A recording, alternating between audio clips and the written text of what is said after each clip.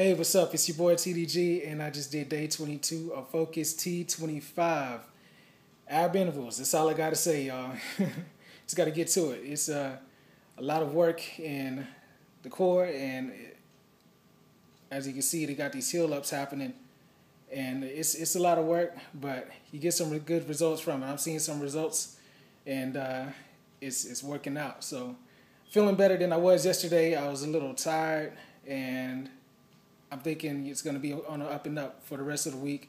Got total body circuit coming up tomorrow, so I'm ready.